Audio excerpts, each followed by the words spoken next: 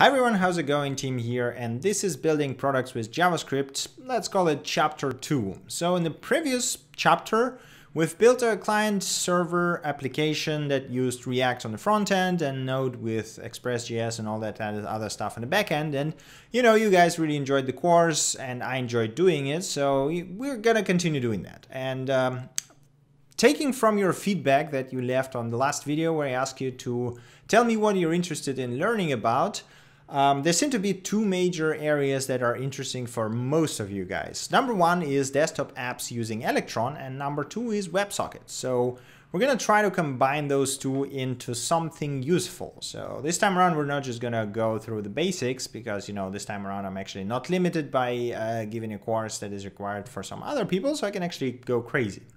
So here's a little description of what I want to do.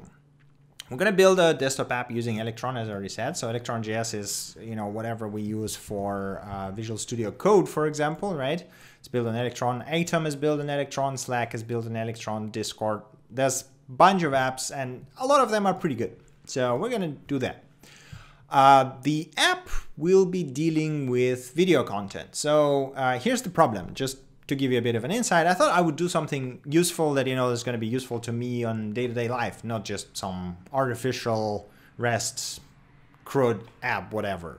So the thing is, I watch a lot of videos, right? So I watch YouTube, as you can see here. Here are like a bunch of my subscriptions, and I use YouTube Video Deck for watching them because YouTube itself doesn't really provide a good way of tracking what I have watched, what I have not, especially for people like Jesse Cox and Total Biscuit, who release a lot of things. You know, there's like this 3-hour podcast that I want to watch at some point, but I have to track which ones I watched, which ones I didn't, at what point did I stop watching it, and so on and so forth. And this goes for a bunch of channels. Like, for example, AveMe, I really enjoy watching how those guys do their smithing stuff, but again, there's a bunch of videos that I haven't watched, and it's a pain in the ass to track it manually, and, well, YouTube doesn't really give you tools to do that, so hey. The next thing is Crunchyroll. I watch a lot of anime, and the problem here is that they don't really have a desktop client that can help me watch it while I'm programming. So, for example, I tend to launch something in the middle of, like, you know, the I think Safari has this feature actually where you can do a picture-in-picture thing. I never actually tried it, but it only supposedly works for HTML5 videos. So we're gonna go ahead and open something that is hopefully not too loud, and maybe try to do a video in video. Let me just mute that thing, and then picture-in-picture. Yeah, there you go. So this is the way, right? So this is what I want to do. I want to place it above my editor and then just watch whatever is happening there with a side of my eye. Maybe, you know, something stupid, dumb that I don't really need to pay a lot of attention to. That's one point. The second point is that Crunchyroll actually still uses Flash Player, which is not particularly good. So I would want to have a proper HTML5 player for it. We're going to see where we can do that. And of course, there's Netflix, you know, with all the TV shows and everything. Again, they do have clients for all the mobile devices and everything, but there's no desktop client for it. So it's a bit of a bit disappointing again that, you know, you don't have one place where you can track it. And then the third point is that all of those are different services, and I would actually want to see all of that in one interface. So we're going to build a desktop app that will do that. The layouts for the app will be pretty simple. So we will have a series catalog that will show us all the series. In case of YouTube, it's going to be channels, but still can be called series, right? It's going to be series view, which is the same as episodes list, or in case of YouTube, that can be YouTube channel list. Of course, there's going to be YouTube player that should be able to pop up and all that kind of stuff. There should be our bookmarks with the progress tracking. So that's a good point. Let me quickly write this down. And of course, there's going to be search over the whatever sources we pick. So the idea is actually not to tie this into specific services like YouTube, Crunchyroll, Netflix, but to actually allow writing input plugins. So I want to do something similar to, for example, what Kodi does, or it was called XBMC before, right? So, but Kodi and XBMC, even though it's a pretty great piece of software, it's like, I don't know, like a Goliath, you know, it has so many features and so many things it can do that they're just too much. I want something simpler, smaller, and we just want to do some fun stuff. So what we need is subtitle support, for example, for Crunchyroll and for Netflix as well, because, you know, my wife is sometimes have problems with listening to American accents, so we turn on subtitles for some shows.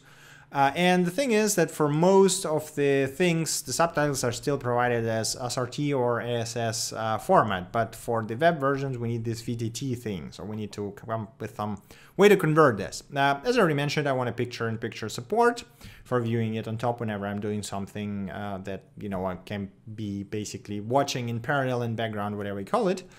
I want an offline viewing, so I know that, you know, for example, Netflix provides an offline viewing in their Android app. I have no idea why I cannot do that on my desktop. I want to do that. I pay for that service. Just to throw in WebSockets in there, we're going to do, like, this is the part where I'm not completely certain about. So we're either going to do a real-time chat for the current episode. Basically, wherever you're watching the episode from, you're going to have a Twitch-like layout with a chat on the right side. And you're gonna see all the people chatting, talking, whatever. Or alternatively, which again can use the WebSockets because we would need the timing support. We can use the SoundCloud-like time-based comments on the video. We're gonna figure out what's, you know, what works better and what you guys think actually would be more fun to do.